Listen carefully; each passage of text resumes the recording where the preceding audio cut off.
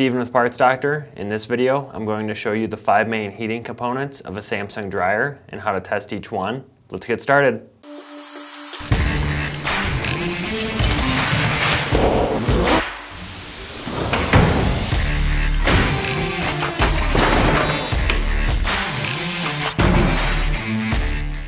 The heating components can be found on 2 assemblies within the dryer. The heater assembly, which produces the heat, and the motor blower assembly, which blows the heated air through the dryer. The heating assembly contains the heating element, high limit thermostat, and high limit thermal fuse. The heating element is the coil wire located inside of the heater assembly. The element uses electrical resistance to produce heat in the dryer. The high limit thermostat cuts off power to the heating element when it reaches a maximum temperature.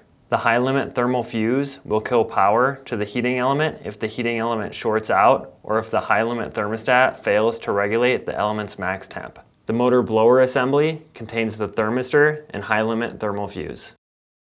The thermistor on the blower housing reads the air temperature blowing through the dryer and sends the temperature reading back to the main control board. The thermal fuse on the blower housing will cut off power to the heating element if the air temperature inside the dryer gets too hot. Several things may happen if any of these parts fail. Your dryer may not produce any heat. You may see an error code on your control panel that starts with either a T or H, or your dryer may produce heat when it's not supposed to. The 2 thermal fuses and high limit thermostat can be tested using a continuity test. To test, turn a multimeter to the continuity setting and place the probes on each of the component's terminals. You should hear a beep when testing each component. If you do not hear a beep, that means the fuse or thermostat is bad and needs to be replaced. Please note, this does not test the thermostat's high limit opening temperature. And if either of the fuses are blown, they cannot be manually reset, so they will need to be replaced. Before replacing a fuse, you will want to determine what caused the dryer to overheat. Some common things that can cause the dryer to overheat can be clogged exhaust venting, a shorted heating element, or bad main control board. Next, we will use a few different tests to check for a bad heating element.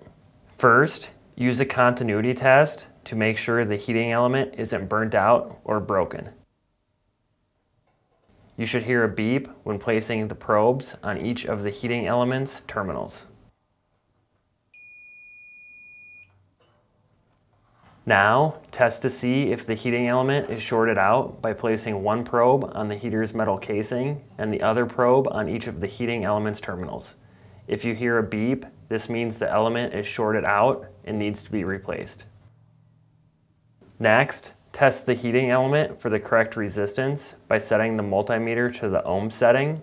If you're using a manual ranging multimeter, set it to the lowest ohm setting. Touch the probes to each of the heating element's terminals and you should get an approximate reading of 8 to 10 ohms. If the reading doesn't register or is outside of 8 to 10 ohms, you may have a bad heating element. Now, we will check for a bad thermistor using an ohms test. Unlike other sensors and fuses on this dryer, you cannot use a continuity test to check to see if the thermistor is working. When testing with the multimeter, the resistance value of the thermistor varies depending on its temperature. Reference this chart showing the resistance values at different temperatures. All thermistors have different resistance scales, so this chart only applies to the part number we're testing in this video. To test, turn the multimeter to the ohm setting. If you're using a manual ranging multimeter, set it to the 20K or 40K ohm setting. Then, touch the probes to each of the terminals.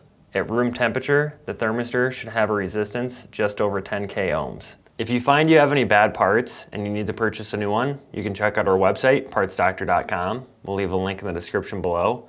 You want to make sure you're searching with the model number from the tag on your dryer to make sure you get the correct part. If you need full instructions on how to remove and replace any of these parts, you can find the videos linked in the description below. So that's it for this video. If you learned something new, hit that like button. And if you enjoy fixing things, please consider subscribing.